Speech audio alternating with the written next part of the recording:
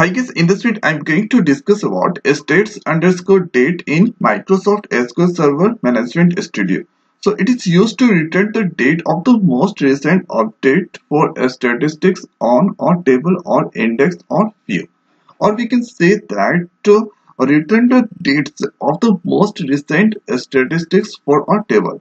So at here inside this you can find state. So if you execute to this query, so here you can find object ID and name of a state, here state ID. Now here after if you select some particular columns like name, and here this is for update date by using states underscore date, so it return update dates on a columns, and here from this tag, and here there is the here I'm applying dpt. So dpt is the one here one table, and here comparing, here the filter condition is object underscore id. So object id that try to match with the object underscore id of dpt. So if this condition is satisfied, then that returns some stats. So at here this is the name, and here this is the id. So name of state it's returning because I selected name, and this is the update date. Now here after you can, or without giving filter condition, you can find the states. So previously I used apply on or dpt table, or you can directly used with index. So here so here this time index, so this the name here updated. So here previously I used this dot states, or here I used this dot index. Now here after the next thing, so I will return the dates all statistics on the table were last updated. So if you execute this query, so it will display the stats id name, and here this is the state dates that is last updated. So hereafter for finding state, so I applied states on dpt number.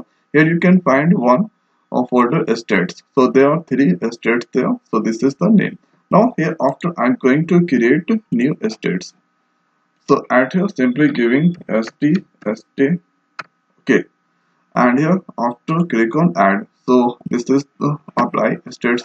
So by default, sorry, I selected dpt or table. So here dpt table you can find three columns. So I'm going to apply states on dpt number. So select the column add to the statistics. So I applied this one. Now here after let's click on OK.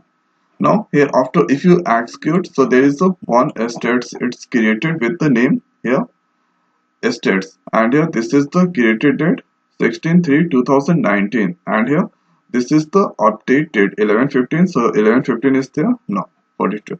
Or here you can do some modification on states. So go to the properties. Here after let's I'm going to remove first, and here after creating a state on tname.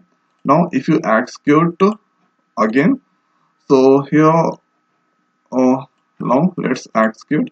So see states, and here this time states updated on 11/51. So I'm trying to do some modification on system defined state. So let's try here. Now here after going to remove, and here after let's click OK. So going to apply tname. Now here after execute that.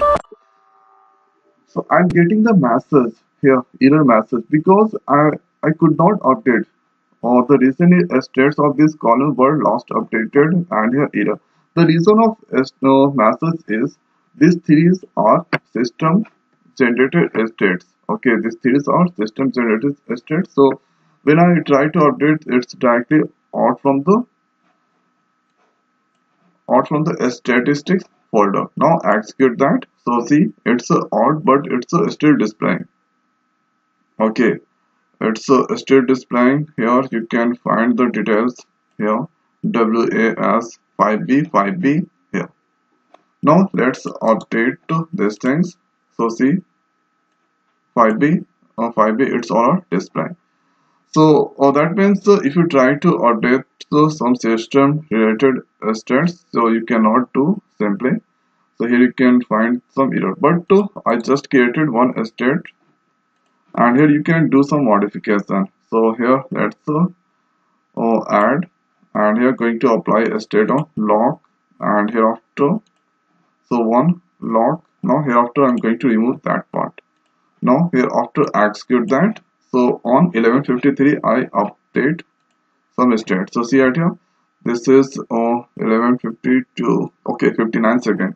So one thing is on 11:52 59 seconds there is one state updated. Or let's wait for 1 minute. After that I'm going to do some modification on states.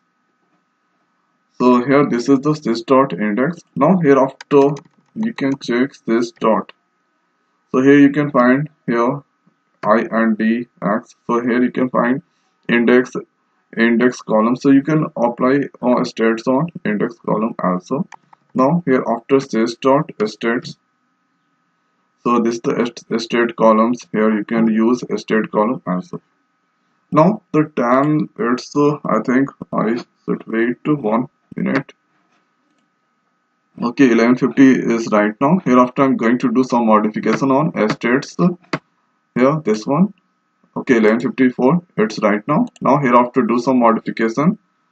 So let's do some modification on two column. Hereafter apply. Now hereafter you can see the difference on the state. So see at 11:40:54 there is something changed here on states. So by using states we can check updated dates here.